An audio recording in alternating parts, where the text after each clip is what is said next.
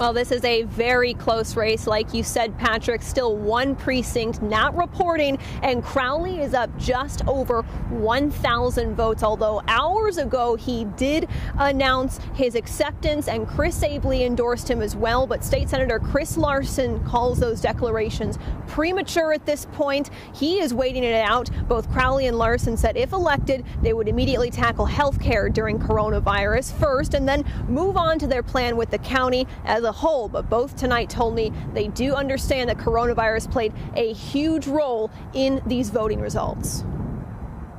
We were trying to bring more people together.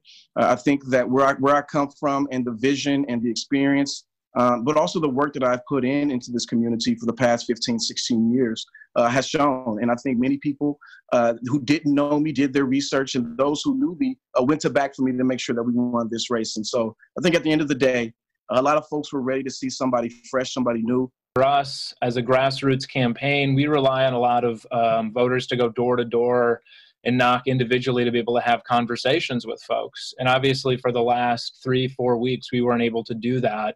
And so what we saw was just a flood of money coming in from Abele, who is clearly trying to hide something in Milwaukee County. And again, we're still waiting for the final results. Caroline, do we know which area is not reporting yet?